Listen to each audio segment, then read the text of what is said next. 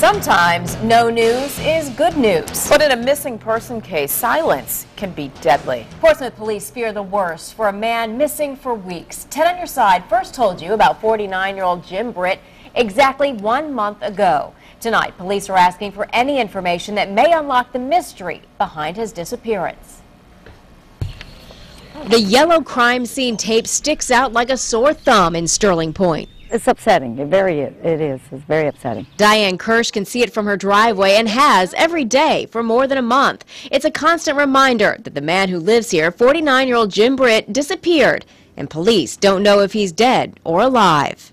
To leap to that assumption at this point, we're not ready to. Jim Britt flips cars. He buys them at auctions, fixes them up, and sells them. He's a single man with no children. Police can find no reason he'd want to run. Everything leads us to believe that he should still be here. Investigators removed just about everything from his home. They also searched this house in Chesapeake and took some paperwork, a piece of carpet, and a swab of a red substance.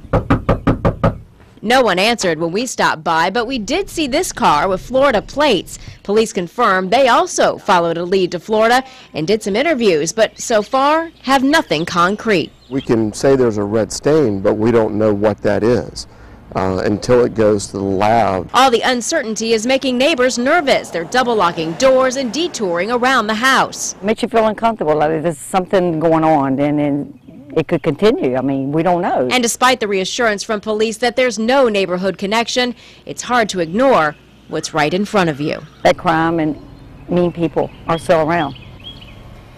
Now, police want to talk to anyone who may have seen or done business with Britt in the last 6 months or so. Even if it seemed insignificant to you, it could help them to break this case. If you can help, call the crime line at 1-888-LOCK-YOU-UP.